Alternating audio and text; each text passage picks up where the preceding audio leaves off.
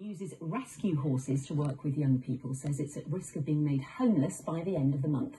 Equine Gentling says its tenancy will run out in just under 2 weeks, and it hasn't been able to find anywhere else to keep its 13 horses. Charlotte Wright has the details. These horses have been rescued and rehabilitated. Now they're helping others as part of the Equine Gentling community herd in Sussex. I like horses because they're quite calm and they're just quite nice to stroke, and I just bowed to one and they all started coming over and they let us stroke it, and since then I've just loved them. It's a place where we can relax and de-stress and just like let everything go.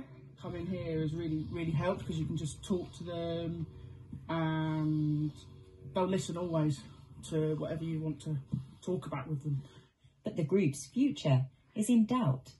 The 13 horses are currently being kept here on an area of land just outside of Henfield, but their tenancy expires at the end of this month and they currently don't have anywhere to go. The owner says he's explored many options, but he can't find an area of land suitable to house them.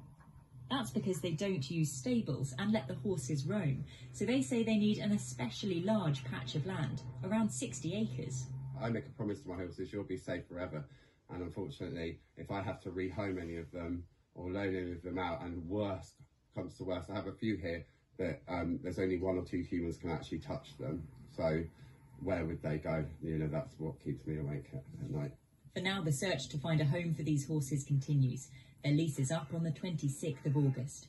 Charlotte Wright, BBC South East Today, Henfield.